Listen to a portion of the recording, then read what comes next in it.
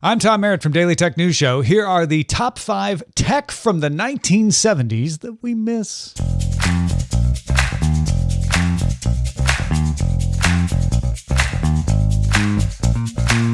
The 1970s. Big cars and big dreams. Gas shortages. Inflation.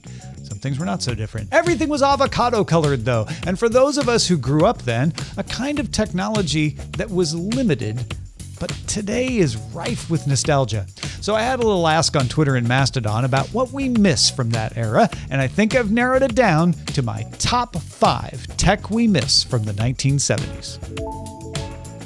At number 5, top-loading VCRs. Yes, children, sit back and listen. Before streaming was DVDs, and before DVDs was the video cassette, an actual piece of tape with the movie encoded on it. And you had to put that video cassette in the VCR machine.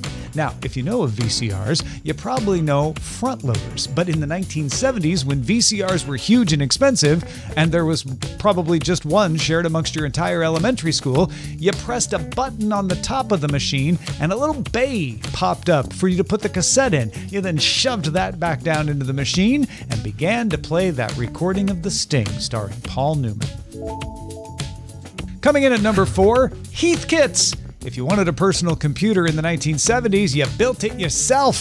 The Heath Company had made electronic kits for decades, including radios, oscilloscopes, and a whole lot more. And in the 1970s, of course, they started selling microcomputer kits. You got all the parts you needed, your RAM, your ROM, and more, and you learned how the thing worked as you put it together.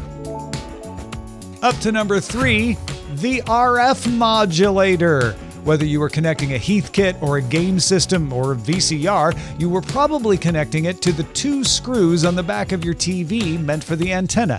The RF modulator passed through the antenna signal and plugged into your electronic devices and put that signal on either channel 3 or channel 4, depending on a switch you could move on the little black RF modulator box. Sliding in at number 2, handheld electronic games. They had small screens that showed little LED dashes, but they could be football, basketball, auto racing, baseball, and more. Whether they were from Coleco or Mattel, they were amazing. At number 1, the Atari 2600. Pac-Man, Space Invaders, Frogger, all on your home TV, thanks to that RF modulator.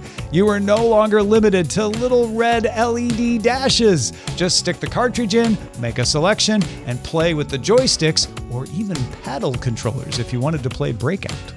I'm not saying the tech we have today isn't preferable. I'm just saying it is a kick to remember how we did it back then. If you want more great tech news and info of the current day, subscribe to our channel at youtube.com/dailytechnewsshow and get the podcast at dailytechnewsshow.com. I'll see you there.